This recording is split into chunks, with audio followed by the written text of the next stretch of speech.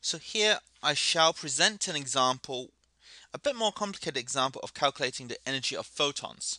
Only this time, note that I'm trying to find the energy of a mole of photons, and what we're going to do is to find it in terms of kilojoules per mole.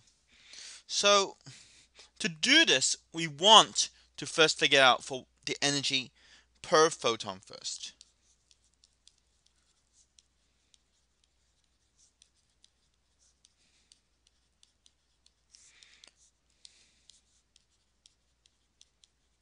Now the energy per photon, we said before, is given by hc over lambda, given that we know the wavelength.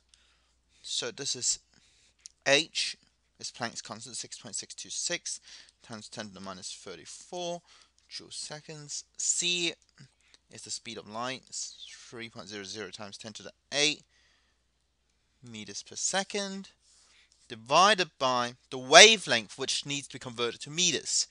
So that's 545 nanometers, and there are 10 to the 9 nanometers in a meter, and we get 3.45 times 10 to the minus 19 joules per photon. So now that we know this, we need to convert to kilojoules per mole from 3.45 times 10 to the minus 19 joules per photon.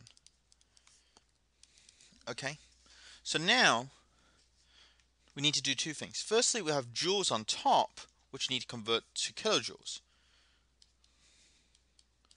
and they're at 1000 joules in a kilojoule. Secondly, let's think about going from photons to moles. We said before that a mole is Avogadro's number of whatever. So I want to convert from photons to mole. There are Avogadro's number 6.022 times 10 to the 23 photons per mole. And so this is how we convert from the number of photons to number of moles. And therefore, if I go through all of this, I find that the energy is 208 kilojoules per mole.